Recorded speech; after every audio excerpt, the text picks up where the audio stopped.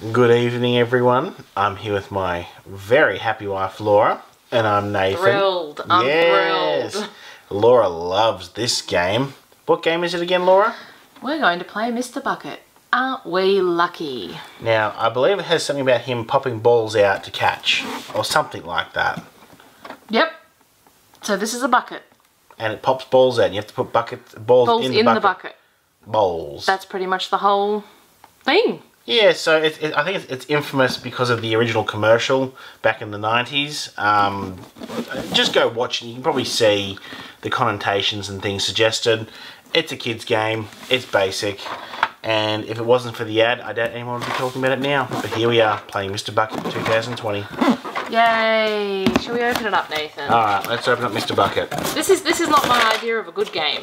Just personally. I mean, you know, again, kids' game, so I'm not the target audience. Alright, so we have... There's Mr. Bucket. So, that's him. You can see his mouth is open, and that's where he's going to pop the balls out of, yeah. When you first unpack him, if he's new, you've got to stick his eyes on his eyebrows and things like that. We each get one of these shovels, depends on which colour we're playing as. It's 4 players, isn't it? Up to 4 players. And we're actually missing one ball of each colour, and I believe all of red balls. So if you want to be red, bad luck. Yeah, so we won't be needing the... Oh, that's stuck to the ball. Could you remove that? We won't be needing the red one today. Alright, let's stick his hands on. Yeah, so the hands... detachable. Just to add that creepiness factor. So they just slide on though, don't they? Yeah, but yeah. I don't think I've got the right... don't have the right hands on. Oh no. Don't know your right from your left, eh? Well, it's a bucket. I didn't think they had designated hands. Now, if you haven't seen this before, it actually moves, makes noise, and obviously spits the balls out as well. It makes a dinging sound every time it spits a ball out. So I'm going to play as green. So that's my I'll be shovel. blue. And then we'll have, what, 1 yellow each to make up, because you're meant to have 3. Yes. So these are just really light. Like... plastic. They're not solid. Yeah, they're see-through. Yeah, there's not much to them. You can't use it with any other balls because obviously these are a specific size and weight and yeah. all that So kind of if stuff. you try, it also says don't put sand or water in Mr. Bucket. No, he doesn't like that. He's not a bucket for the beach. So he's got a handle here, which ours is unfortunately broken. It's actually the on-off switch because when it's connected, you actually pull this up and down to turn him on and off, as I'm about to demonstrate right now. Look at him go! That's what he does. Hopefully that's not too loud for you. So, yeah, what colour are you? Blue? Yeah, I'll be blue. Yep. Whoa! And his hand fell off. I don't know whether we got that. Hang on, let me just check the camera and Nathan can do that again. Alright. Let me just stick his hand back on. We'll do our best to keep this in focus, but obviously he does move kind of randomly, so who knows? You ready to pop out? Yep. Boop.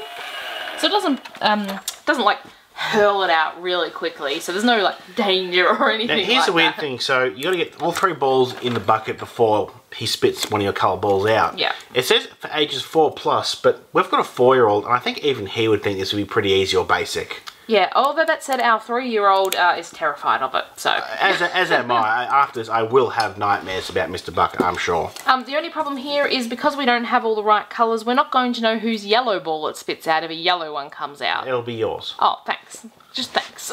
Alright. So they start just next to Mr. Bucket. And you can't touch or help or, like, you know, flick it on with your hand. It's got to be all done with the shovel. Yes. So you got to, like, whoop, whoop. Yes. With those sound effects. Sorry about Nathan's legs. My legs are very handsome and go very nicely with Mr. Bucket, thank you. We're just going to move you back a little bit just so you can see any balls that he kind of spits out that come this way as well. And we will try not to get in the way while we're scooping. Is that about right? I would never get in the way of Mr. Bucket. Of course not. Alright, shall we? Alright, ready? Yes.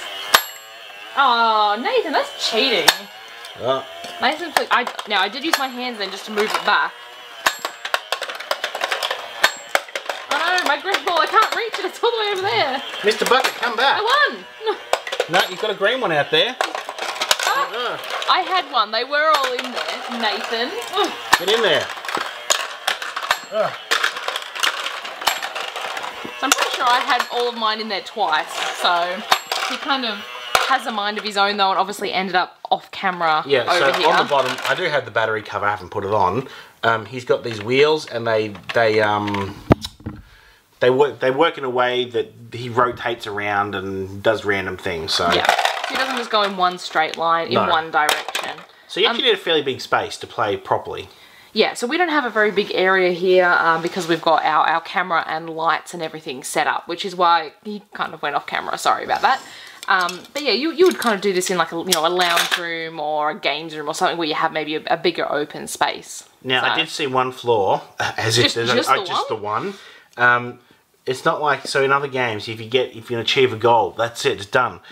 With this one, you might get all 3 balls in, but he could say, I've won, but if no one saw it, he spits one out, then there's going to be a lot of arguments about whether or not you actually did get all your balls in before he spat them out, or if... Well, just like happened here, I was like, oh, I've won, mine are all in, and then it spat one out as I was kind of saying that, I think. So I was like, oh, okay.